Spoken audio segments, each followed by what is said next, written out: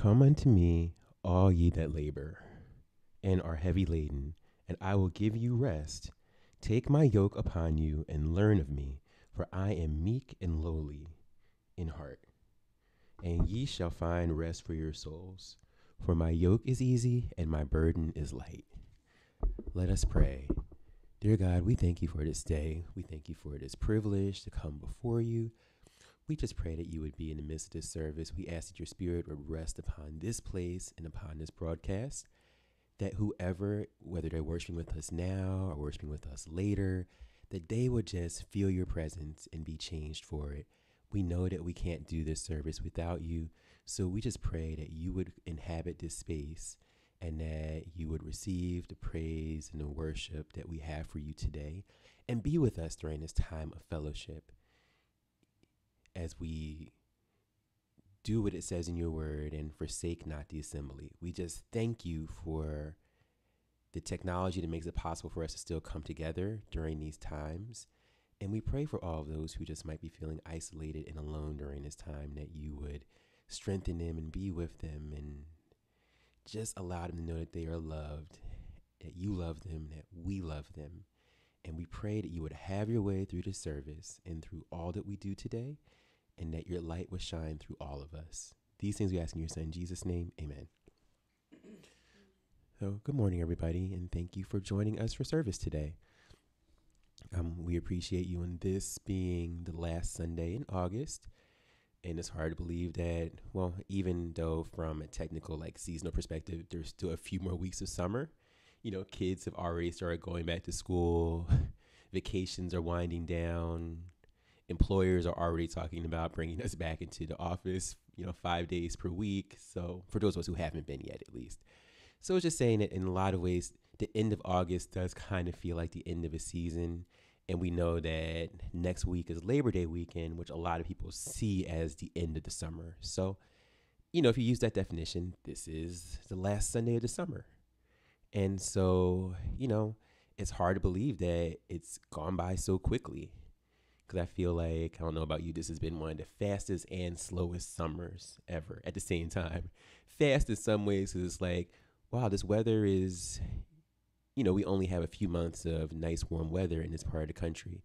And so it's going by so quickly. But then in other ways, the summer has been pretty slow, partly because of all the different storms that have been happening, all the different political issues that have been happening. So yeah, fast and slow at the same time. But we're thankful that God has kept us thus far, this year and in this pandemic, because, every time we think it's ending, it seems like the rules change a bit. But, we're thankful. God is faithful. We're all still here. And we thank you all who've been watching us, who've been praying for us, sending us kind words behind the scenes, donating. We thank you all because, pastoring in this context is different than what anybody would have ever imagined. There's not anything, and I've been to seminary, there's not anything in seminary that prepares you for how to pastor online during a pandemic. But we thank you for your kindness and your support, your willingness to go along with us and just understand things are going to be a little different for a while. Things are going to be a bit unorthodox for a bit, but God is still here. And so we thank you all for trusting us during this season. And since we always thank you for your support, this is also the time where I encourage those of you who feel so led to share our service on your social media. So if you're watching live with us right now, you can share it on Facebook. Or if you're watching later on, whether you're watching us on Facebook or YouTube, you can also share, because this is how people find out that we exist.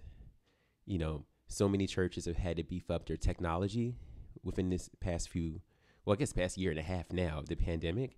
So the blessing is that, we all can worship with people all over the world if we want to, and we all can even attend other services behind our regular service. So, that is a blessing. But as a result, there's so many churches out there that it's almost like searching for a needle in a haystack.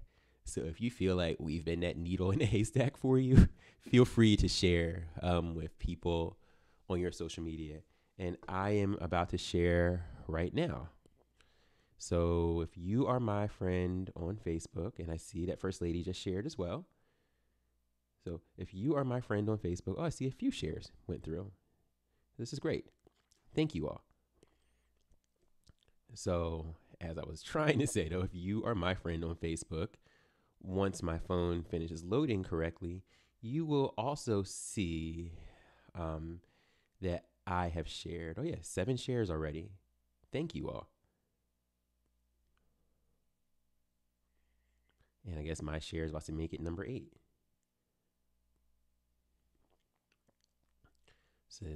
So if you are my friend on Facebook, or you just follow my social media in general, you'll see today's service with the caption happening right now. So, and again, thank you all, those of you who shared. So what I'm going to do, and if you didn't feel led to share, it's all right. We still appreciate you. We love you. And we're glad that you're here watching with us, praising with us, worshiping with us, no pressure. So now I'm going to move into our song for today, which is, a bit of a standard around here. You are holy. So those of you who've been watching our services and participating in this ministry, even before it became an online ministry, probably know this song. And if you don't, it doesn't have a whole lot of words to it. So I hope you'll be able to catch on. And I'll imagine that I can hear you all singing with me.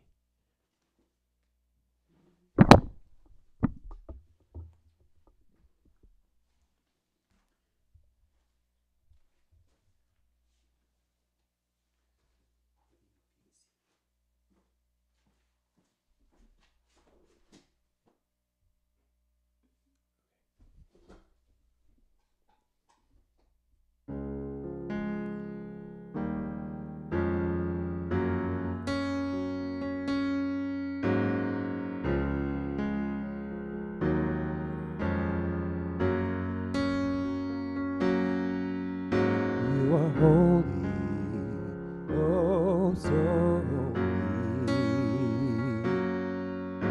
You are holy, oh so holy. What a privilege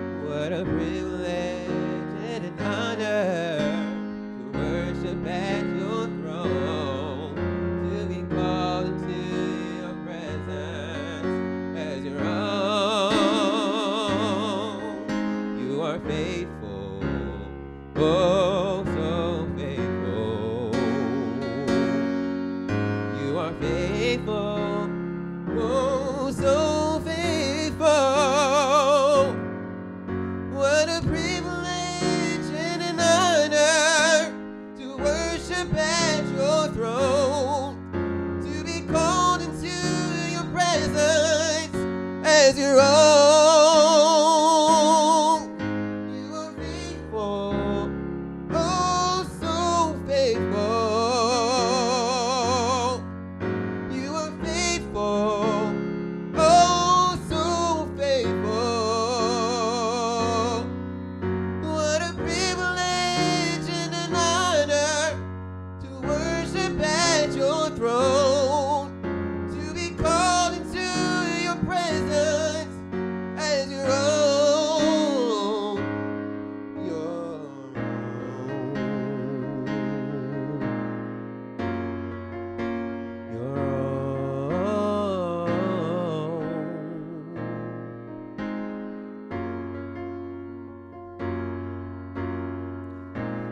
can search the heavens high. I can search the earth below, but there's no one. There is no one, no one. I can search the heavens high. I can search the earth below, but there's no one. There is no one, no one so holy, no one so worthy, no one so faithful. There is no one, no one, no one so holy, no one so worthy,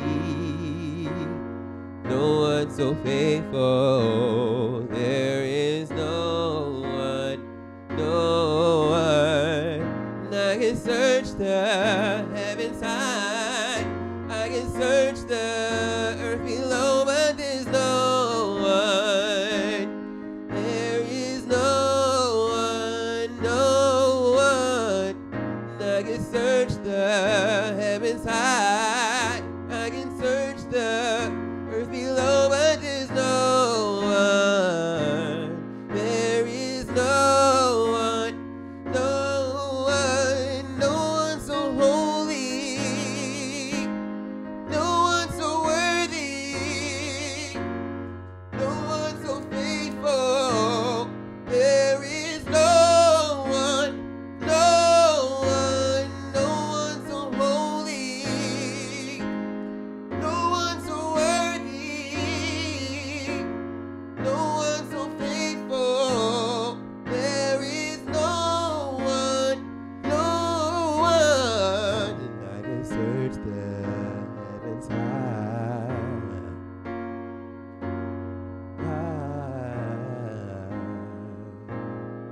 There is no one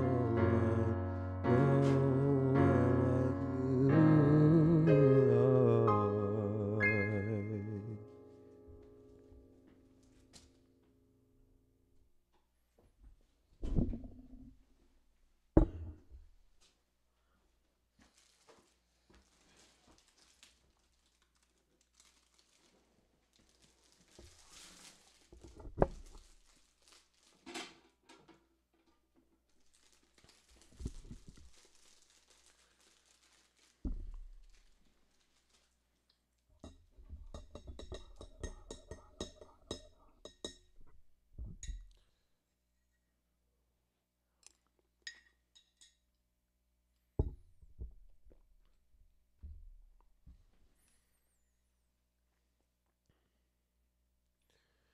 All right, thanks everybody. So First Ladies, let me know there aren't any announcements that we have today, but as always, we do want to let you all know that if you write your comments, you know, live, you write your prayers as a comment, we will come back to your prayers at the end of service. And I already see that some of you have been writing those through, so feel free to continue doing that, and we'll let you know again the last time you have to do it so that we can pray for you during service. And if you end up, submitting a prayer request after service, we'll still pray for you. It just won't end up making a live broadcast. So we thank you for that. So now give me a second to drink some tea, because even though it's not allergy season, it kind of feels like it. It's always allergy season for me. Yeah, they can't hear what you said, but she said, First Lady said it's always allergy season for her. So if you didn't hear that echo, that's what it was. And it's true, it is always allergy season for her, but usually I have distinct allergy seasons, but not this year because the weather has just been so unusual. I know I've said this before. This has got to be the rainiest summer we've ever had in this part of the country. Like, it felt like every week. And I know it is because we were always trying to coordinate our yard work and things like that around times when it wasn't raining. And it just kind of felt like it rained in some form almost every week this summer. And not just rain, but tornadoes, hurricanes, tropical storms, floods. It's been interesting in terms of the weather. And I guess some of that would make allergies worse for allergy sufferers.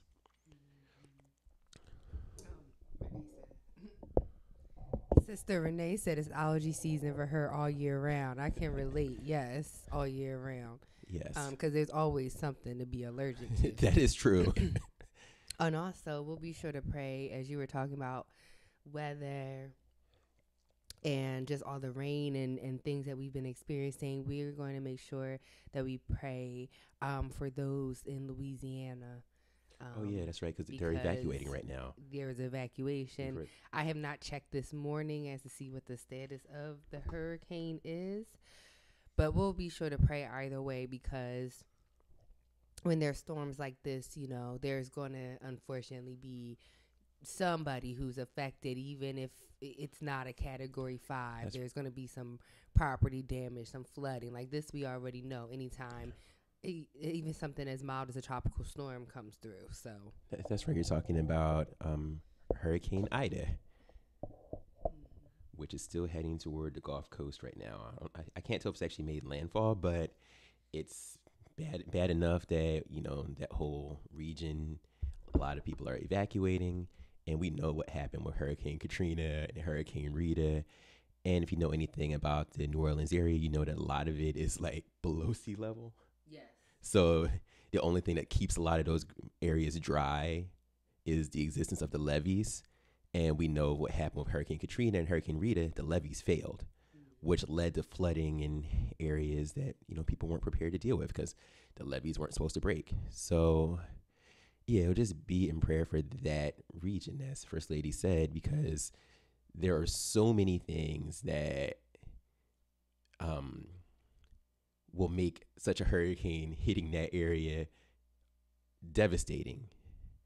I mean, I know like we've talked about the interaction with politics and all this, but understanding that this infrastructure bill that's trying to go through would also help with some of these issues, like areas in this country that are dependent on levees for survival, and, just putting out there that everything is connected in a way. But yeah, we will be sure to keep our friends and family in the path of Hurricane Ida in prayer, because I'm seeing it's right. It's basically there. So yeah, it looks like it's there right now. It's starting. Yes, it's Actually, rain and everything is there. would you like to pray for them now then?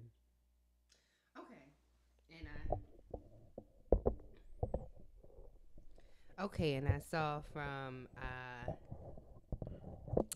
our sister Michiko that she has a niece there, so we're going to pray for her. All right. Oh, let us pray. Father God, we come to you in need, Father, because we know that you're a provider, you're a protector.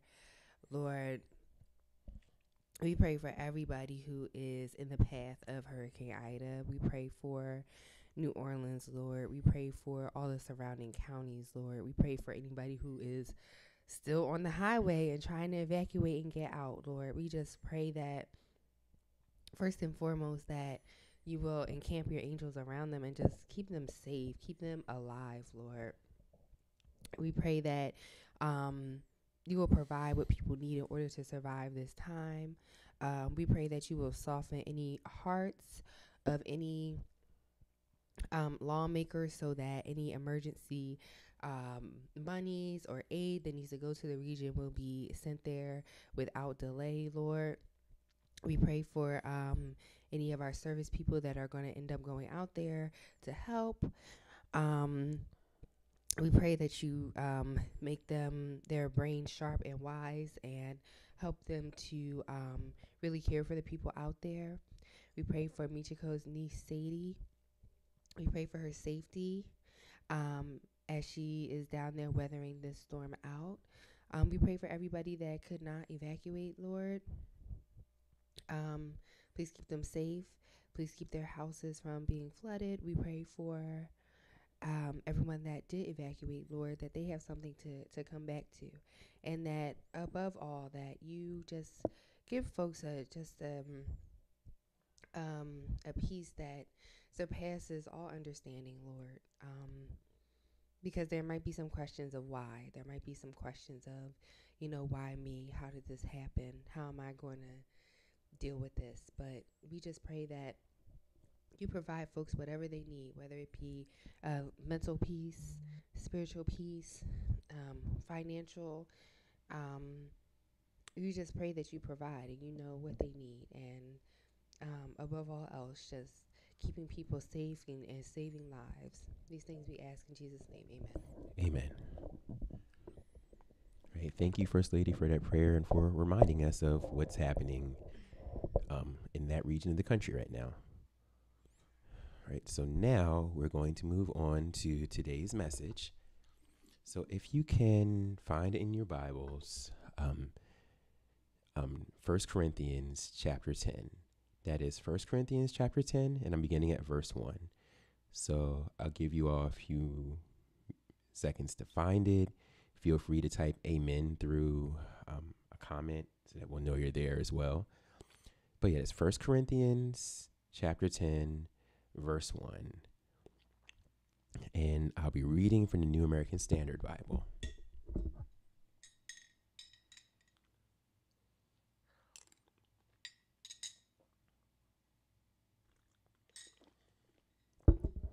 And I see the amen that came through. So it reads thus: For I do not want you to be unaware, brethren, that our fathers were all under the cloud and all passed through the sea. And all were baptized into Moses in the cloud and in the sea. And all ate the same spiritual food and drank the same spiritual drink, for they were drinking from a spiritual rock which followed them, and the rock was Christ. Nevertheless, with most of them God was not well pleased, for they were laid low in the wilderness. Now these things happened as examples for us, so that we would not crave evil things, as they also craved. Do not be idolaters, as some of them were, as it was written, the people sat down to eat and drink, and stood up to play. Nor let us act immorally, as some of them did, and 23,000 fell in one day. Nor let us try the Lord, as some of them did, and were destroyed by the serpents. Nor grumble, as some of them did, and were destroyed by the destroyer. Now these things happened to them as an example, and they were written for our instruction, upon whom the ends of the ages have come. Therefore, let him who thinks he stands take heed that he does not fall. No temptation has overtaken you, but such as is common to a man. And God is faithful, who will not allow you to be tempted beyond what you are able, but with the temptation will provide the way of escape, so that you will be able to endure it. So today, if you're taking notes, the title of today's message is The Attractiveness of Bad Decisions. That is, the attractiveness of bad decisions. So let us pray. Dear God, we thank you for keeping us thus far, for keeping us in the midst of this service. We thank you for the time we've already spent together and the fellowship that you allow for us to have in the time of praising and worshiping you. And now we pray as we come to this preaching moment that you would remove me and use me as a vessel to speak to these, your people, to give them a word from you that will help all of us to be better representatives in this world and in the society where you've placed us, and to make more sense of the things we see going on around us.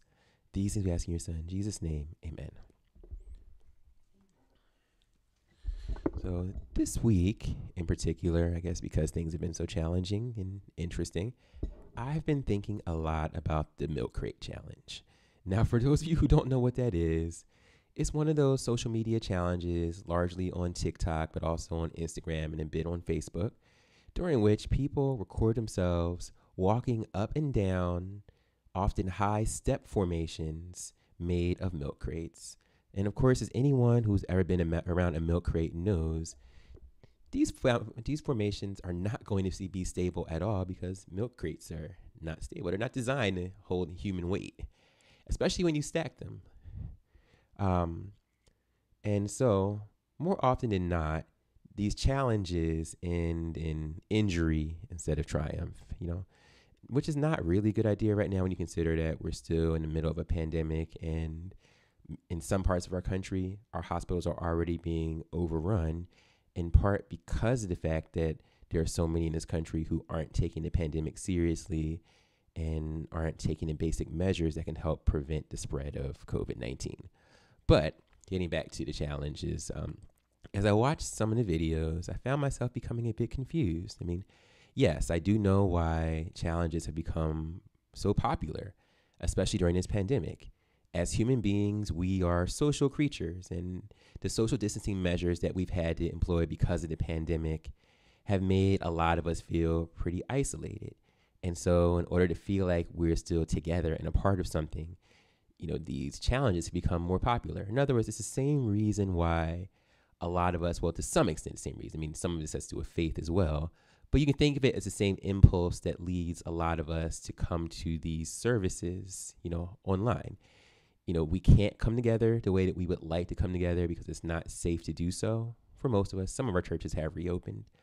But, this online ministry in a lot of ways is the next best thing for us to feel like we're a part of something and not feel so isolated. So I understand that part, psychologically. So that's not where my confusion comes from. My confusion comes from the reason that people seem to be ignoring the potential for injury that comes with it. I mean, I can admit that watching some of the people fall was hilarious. I mean, sad to say, but it was. People who know me know that one of my weaknesses, one of the things that I am most likely to laugh at is somebody falling. And I can imagine that my mom and my cousin who are watching right now are probably laughing because they know that's true. It's something that we all share on that side of the family. Just let somebody trip and we're all kind of on the ground laughing. So, of course, especially when you see the videos where people edit the many falls that have taken place during this challenge together, they're usually pretty funny. I mean, because sometimes you can pretty much predict how the video is going to end before many individuals even take their first step.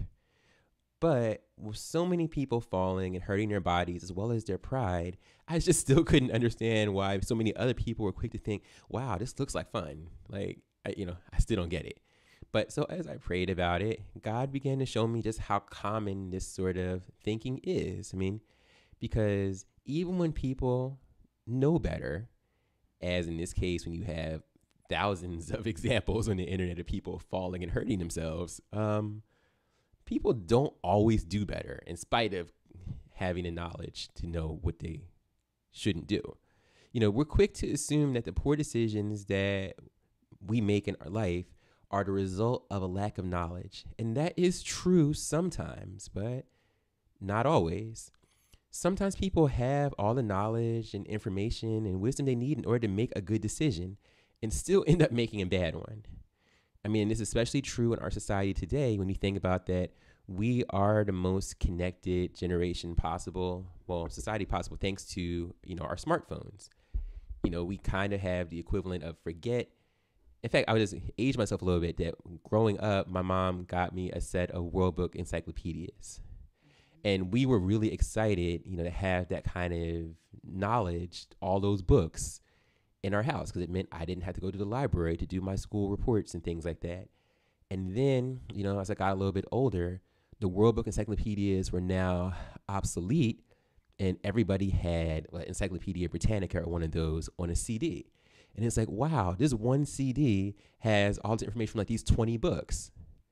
Well, this small thing that can fit in my pocket that every one of you has right now, if you're not looking at it right now to watch the service, has access to more information than many libraries have in the world. So it's safe to say that we have a lot of information at our fingertips, more so than any generation before us had. So in a lot of ways, you think, well, if knowledge and information was a thing to keep us from making bad decisions, why do we make so many bad decisions when we have so much information in front of us? So to help me to understand this a bit, God brought me to this passage in 1 Corinthians 10. And in the passage, the Apostle Paul, who was the writer, talks about how the children of Israel continued to dishonor God in spite of their knowledge of all the things God had done for them through their miraculous history. The passage itself is a warning to the Christians of the Church of Corinth. so that they can learn from the mistakes of the children of Israel who came before them, now that they, as Gentiles, were recipients of the blessings associated with the covenant God made with Abraham and Isaac and Jacob. And they were recipients of these blessings thanks to their belief in Jesus. So I know that was a bit of a mouthful, but bear with me. I'll make it clearer as we come through. Still, there's a lot we can learn from this passage about why we and the people around us can make obviously horrible decisions in spite of knowing better. And also, it gives us some ideas of how we can curb those issues when they come up in our life, that trend toward wanting to make a bad decision. And so because of that, that is actually what the goal of this message is: get a better understanding of how we make bad decisions, why we make bad decisions, and what we can do to make better decisions. But before we go on to the message itself, I just need to give you a little bit more background. I tend to do this with every message. And you can recall that the book of 1 Corinthians is actually a letter written from the Apostle Paul to the Christians in Corinth. So as an apostle, Paul was responsible for planting the churches. So effectively, when you think about it, the reason that the Christian church still exists today is because of the work that the apostles did in the book of Acts. And so if you read the book of Acts, you find that Paul was traveling all over and, preaching the gospel and establishing churches and training leaders and all of that. That was his mission for the rest of his life after he met Jesus on that road to Damascus. And so after planting these churches, how Paul stayed in touch with the churches was through writing them. See, we refer to this as an epistle. Epistle is just a fancy word for letter. So in addition to the many letters that he wrote, well, this was one of the letters he wrote to the Corinthians, but you know that in the New Testament, a lot of the books in the New Testament are actually letters that Paul was writing to the churches he helped to establish. And he often wrote these letters while he was imprisoned, because even if he couldn't move and go minister to these people and help them, the letters could still reach them. And as letters are, these letters were written in response to specific issues that Paul heard about or knew were happening in the context that he was writing to. And because letters are conversations, we know that this particular epistle, like all of them, is only one side of a conversation. So we don't know in a lot of cases what Paul was actually responding to.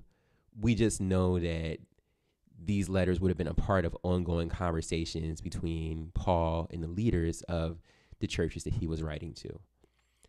And so that is pretty much, what you need to know about the book of 1 Corinthians. So I'm going to give some more details later as it becomes more relevant to this message. But in getting to my first point, the first point is this: at least based on what the Apostle Paul wrote in this letter, we find that the children of Israel were closer to God collectively than any other people in the world, and still made mistakes. So, because of the covenant, as I mentioned earlier, that God made with Abraham, Isaac, and Jacob, the children of Israel had a relationship with God that no other people group in the world had. They were God's chosen people. I've explained that later that changes in how we are able to access those promises now as believers.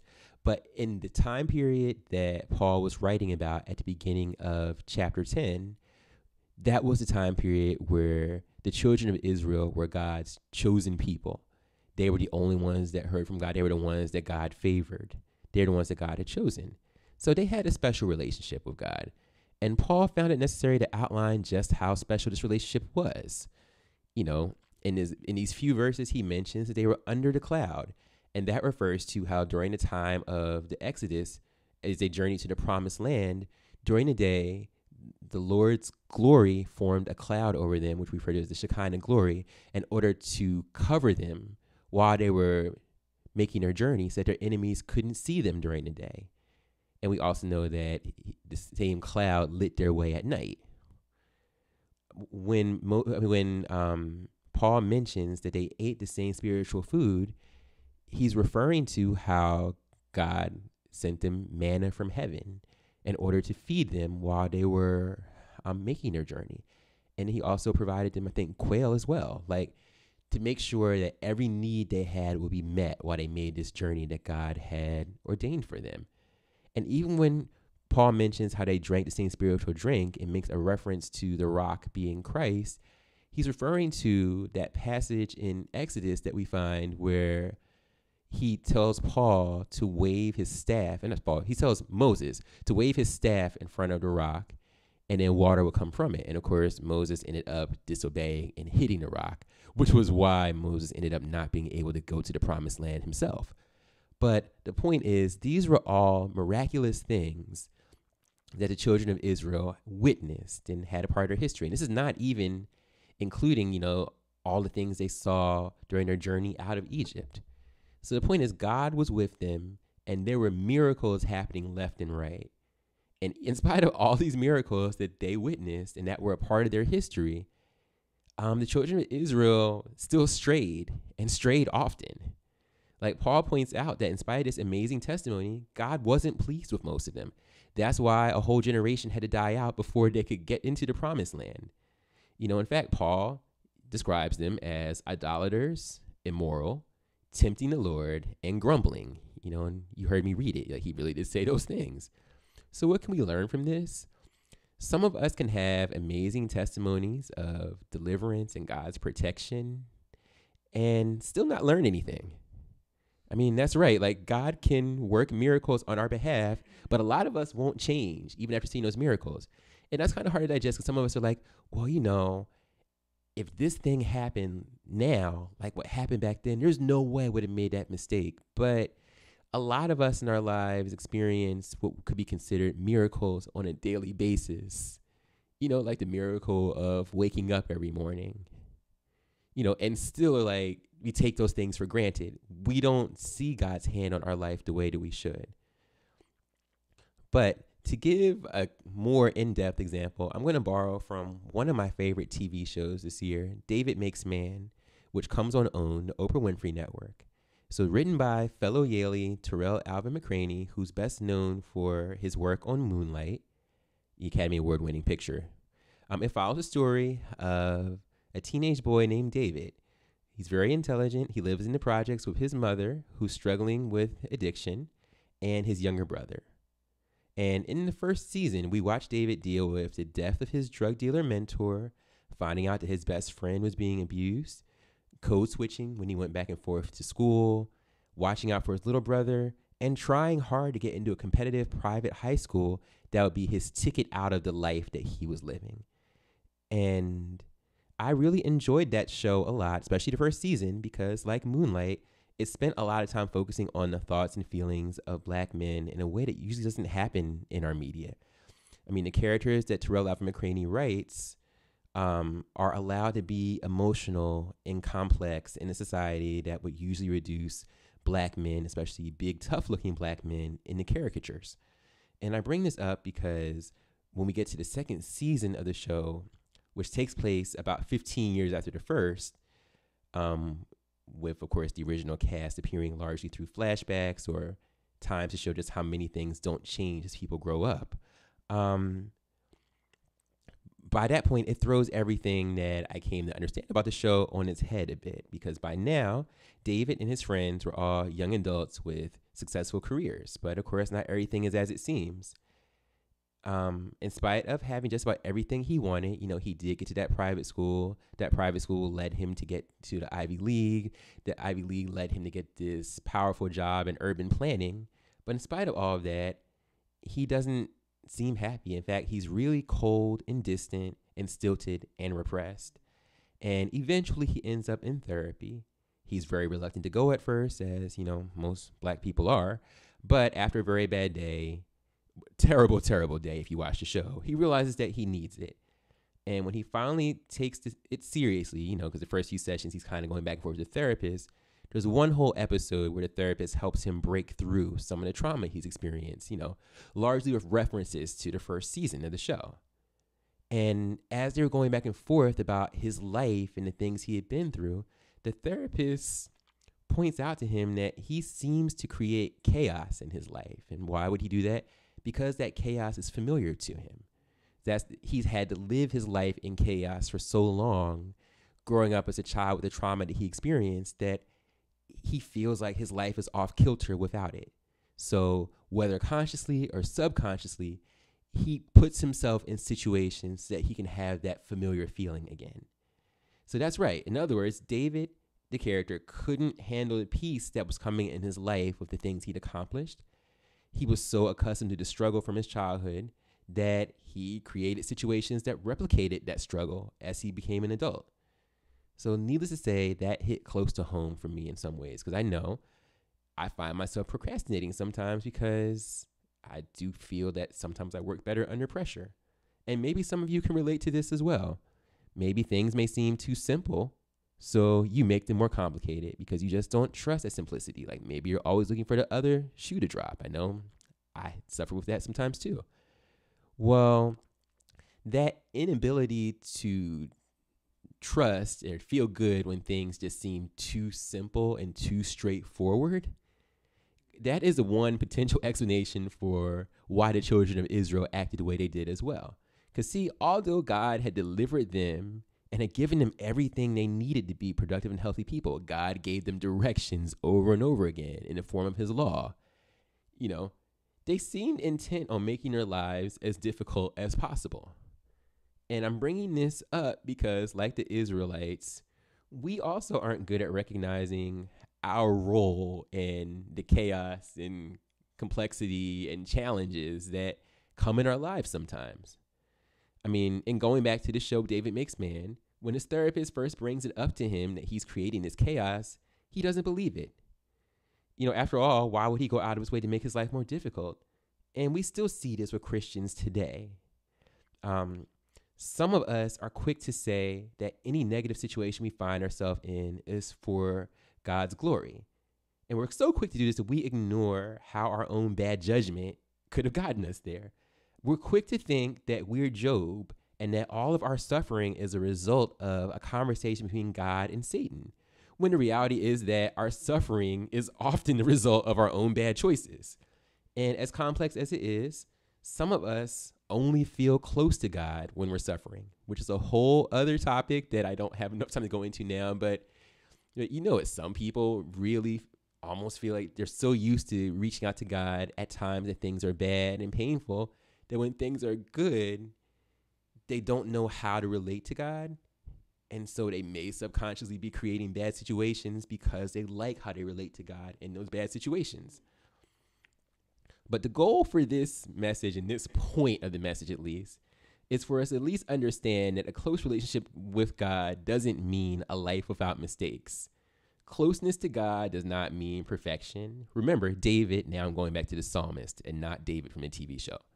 But David the psalmist was considered a man after God's own heart. And this is in spite of his sin, with Bathsheba and with killing Bathsheba's husband, Uriah. And if a close relationship meant a life without mistakes, the children of Israel, who certainly had the closest relationship with God out of anybody, the children of Israel wouldn't have gone through a lot of what they went through, the wars, being carried off into exile, because, they wouldn't have made those mistakes. But now I don't want you to think that a close relationship with God is not important at all. I'm pretty sure both the psalmist David and the children of Israel would have been far worse were it not for their relationships with God. So we think about it. When you see somebody like, well, God, and you keep making mistakes, like, just remember that they probably be making a whole lot more mistakes without God being in their life. So a close relationship with God doesn't mean that you will always get it right, but it does mean you have a greater chance of turning things around when you realize you've gone the wrong direction. And that is my hope for all of you. But I just wanted to still bring up this particular point that closeness to God doesn't mean no mistakes. So moving on to the second point is that the mistakes of the children of Israel were written down so that we can learn from them instead of repeating them. So in this passage, at the beginning of it, Paul points out all these stories that I've mentioned already. They were written in scripture so that we can learn from them. And it's funny that we live in a society that pushes back against the teaching of history. And yes, I'm referring to the boogeyman falsely identified as critical race theory. But it's important for us to understand our history, warts and all. Otherwise, we can't possibly learn from it. So, in thinking about history, yesterday, First Lady and I had a chance to go to a family barbecue hosted by my paternal grandmother's family.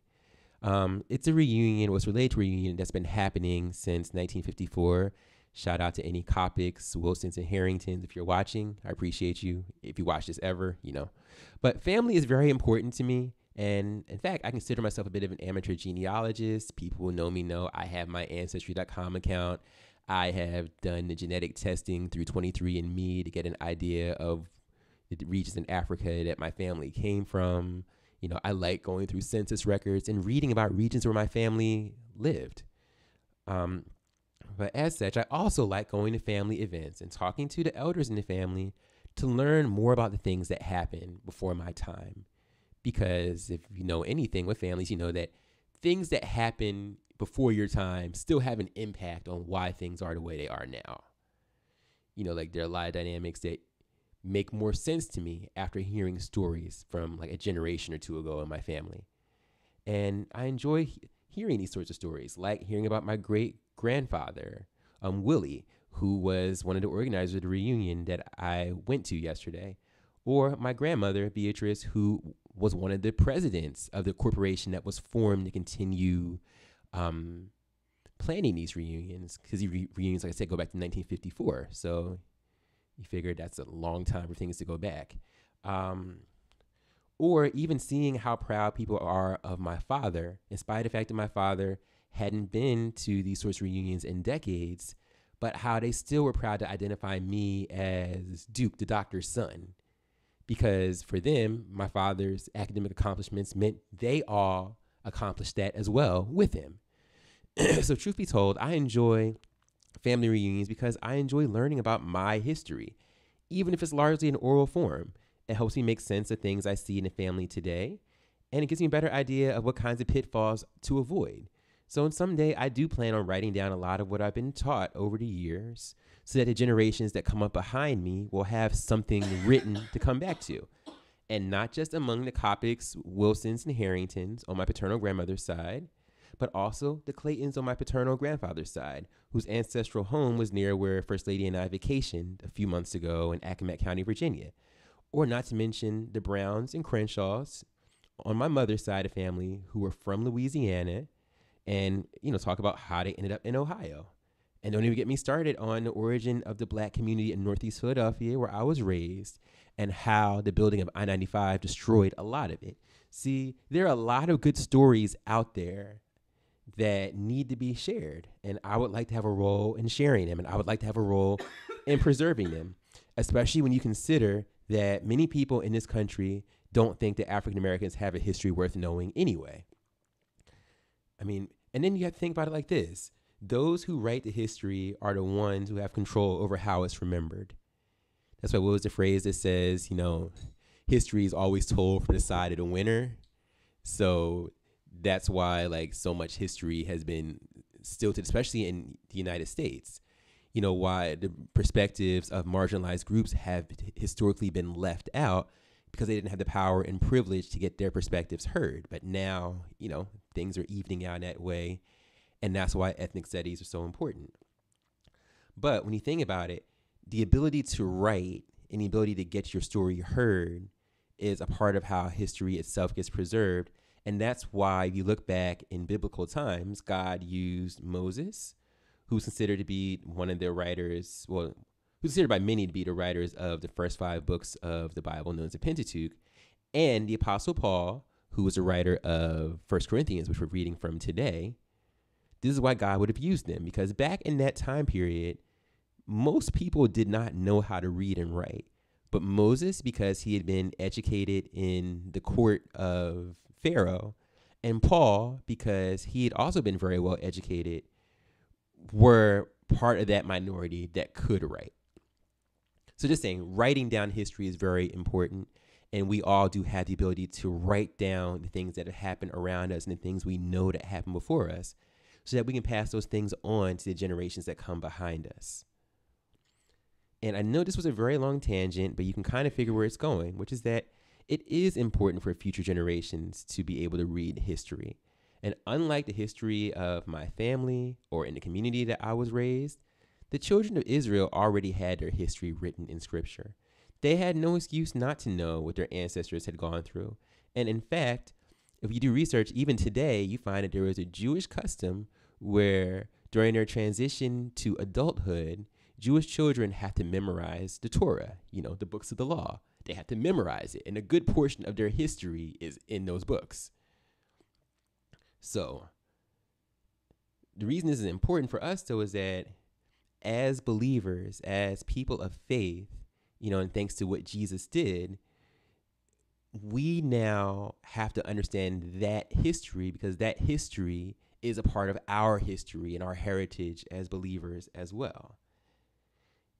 So thankfully, because it was written down, because of people like Moses who could write, we have access to it.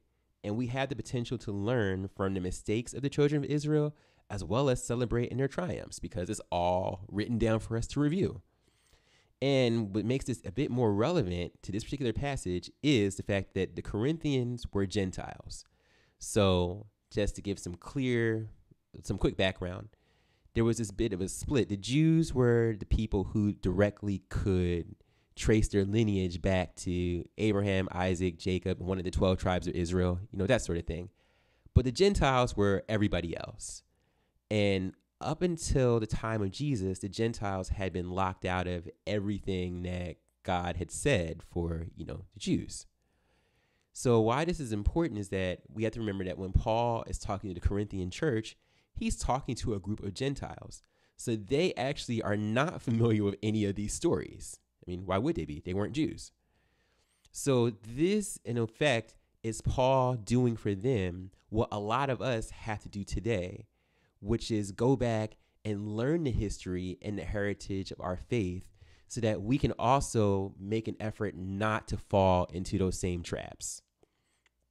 And that brings me to my final point, which is that even when we have the extra information and even when we have read about the past, we still shouldn't be overconfident, because temptation and falling into temptation is common. So I know that this sermon has been pretty hard on the children of Israel, as well as David, the psalmist David, and many others for not learning from their history.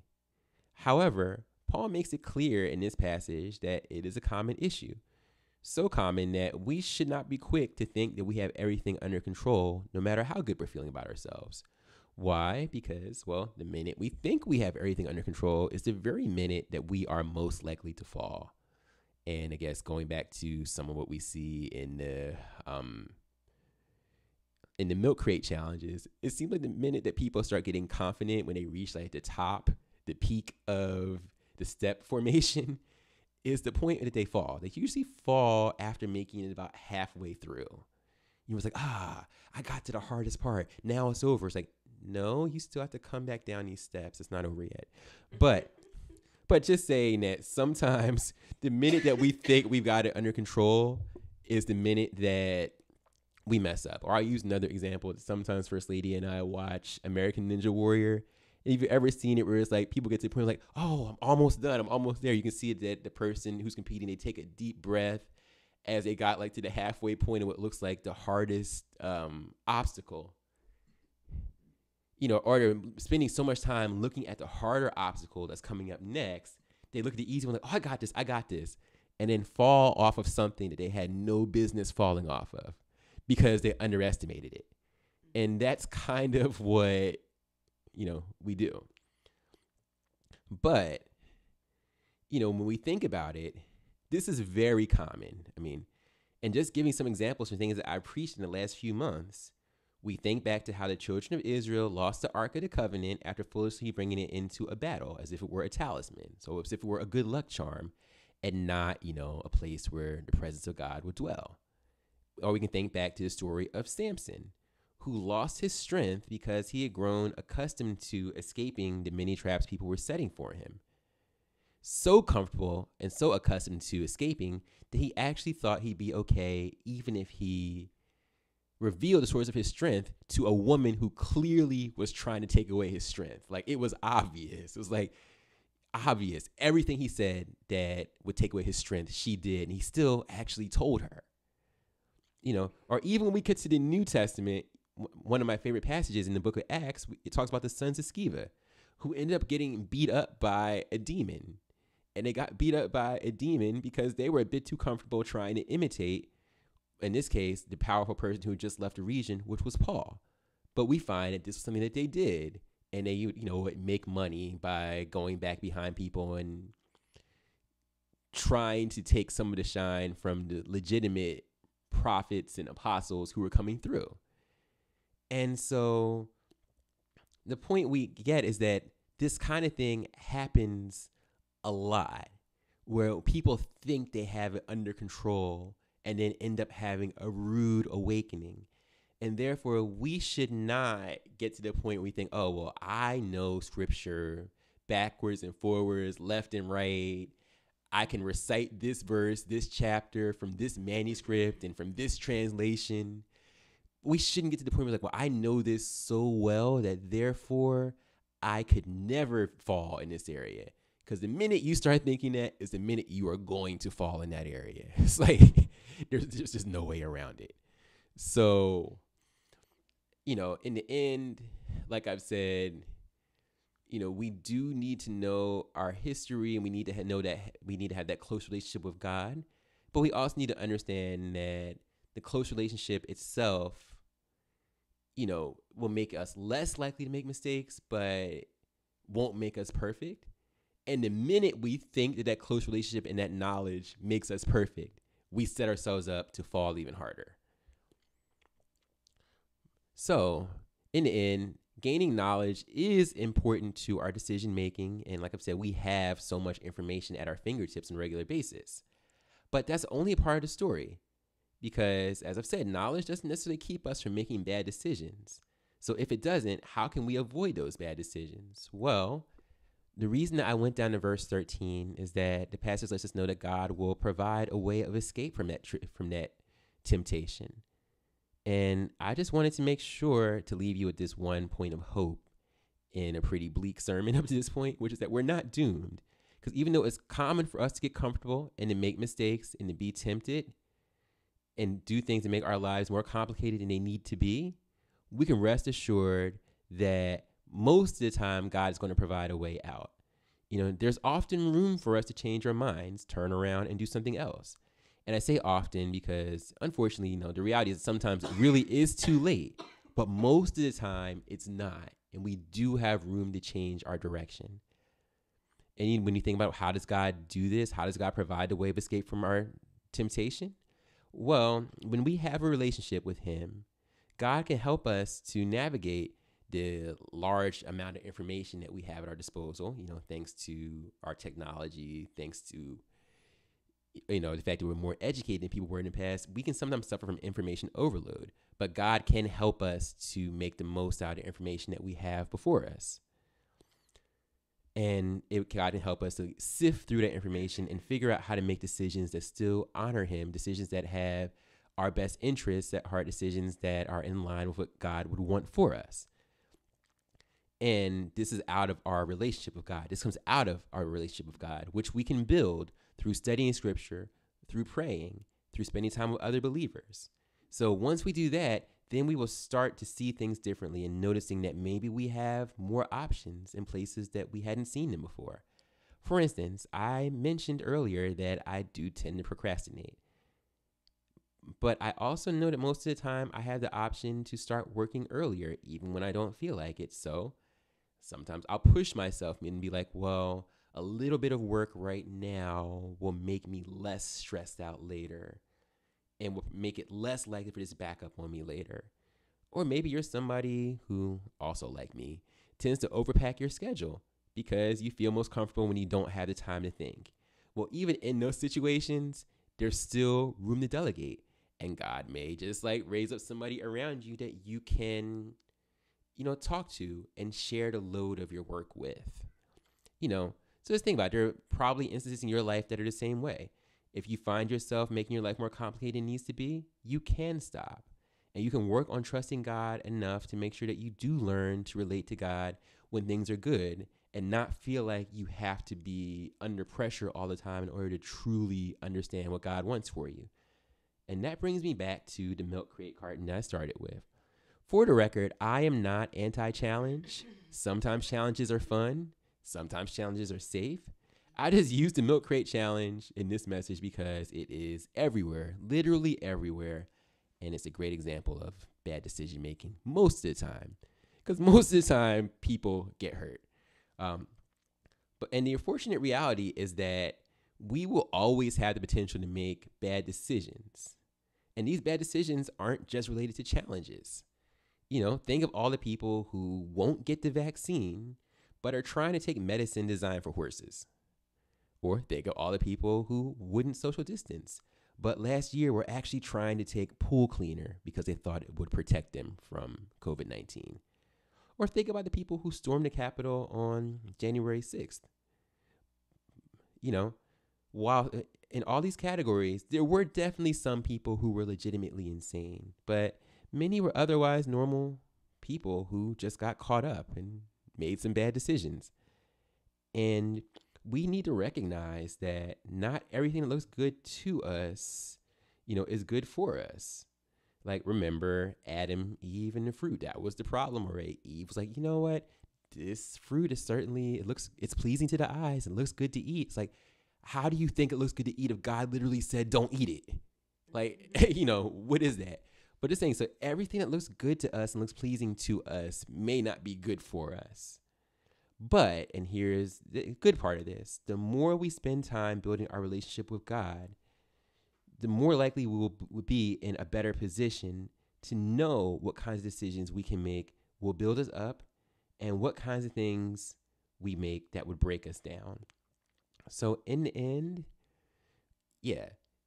as the title of this message says, oftentimes we make bad decisions not because we don't know any better, but because they actually look like good, attractive decisions to us. But we need to keep spending time with God. And as we keep spending time with God, we will have a better idea of what really is good for us and what is not. So God bless you all. And now we are going to open the doors of the church. So I know that the tail end of this message especially spent a lot of time about the importance of building a relationship with God and understanding that we are, just like as Paul was writing this, we are in a time period that all those things that applied to the children of Israel can apply to us. We have access to those same blessings. We have access to those same promises because of what Jesus did by dying on the cross for us. And so if you would like to begin this journey as a believer and start building your own personal relationship with God, the first step of this is to get to know Jesus for the pardon of your sins. And if you would like to do that, we're going to use some more words written by the Apostle Paul to help us get to that point. So in the book of Romans, chapter 10, verse 9, Paul writes that if you confess with your mouth Jesus as Lord and believe in your heart that God raised him from the dead, you will be saved. So if you would like to begin this relationship with Jesus Christ today, all you have to do is repeat this prayer after me. Say, God, I confess that Jesus is Lord, and I believe in my heart that you raised him from the dead. Again, that is, God, I confess that Jesus is Lord, and I believe in my heart that you raised him from the dead. And if that is you, if you just prayed that prayer, congratulations, you're now a believer, and we would love to hear from you. You can write it in the comments. You can send us a contact card. It should be in the link to the description of this message. You can also email us, and you'll hear back from me or from our First Lady or from our deacon, and we will pray with you and help you figure out your next steps in this journey as a believer. Or maybe you're somebody who feels led to become a part of Your Will Christian Ministries. Maybe you identify as a Christian already and you would like to be a part of the building that's going on behind the scenes. There is a lot more that goes into running this ministry than what you see for an hour and some change on Sundays. And we would love for you to be a part of it. We have events going on behind the scenes. We have some exciting plans they're going to be releasing pretty soon. I know I say that every Sunday, but we really do. It's true. Plans take work. And if you would like to be a part of that, if you feel like this is the place where God has planted you to grow, and you would like for us as a ministry to continue to grow, we also encourage you to write it in the comments, fill out a comment card, email us, and you'd hear back from me, from First Lady, or from our deacon. And we will also pray with you and help you figure out how we can assist you on your journey as a believer, and how we can help you do what our tagline says, which is live God's will for your life. Or maybe you're somebody who's in need of prayer. I know we said this earlier in service, but we'll say it again. If you need us to pray with you, stand in agreement with you, intercede on your behalf, feel free to write your prayer request in the comments of today's message if we're live. Or you can also send us a prayer request through the contact card or through an email if you want more privacy. And we will pray with you, we'll pray for you, intercede on your behalf if you need it. And we'll also check in with you periodically to see just how things are going. So if you need that, if you want us to pray for you during service, feel free to type it in the comments now. If not, and you want us to pray for you later, we're still open for that too. And lastly, if you would like some more information about what we do at Your Will Christian Ministries, feel free to fill out a contact card and you will receive the emails from us as we continue moving forward with our events and our announcements and things like that. So with that, I just want to thank you all for spending this time with us today during service. It really does mean a lot. It's hard to believe that we've gotten through even the month of August at this point. But God is here, God is faithful, and we thank Him for bringing us thus far. So now I'm going to look at the comments to see what we need to pray for.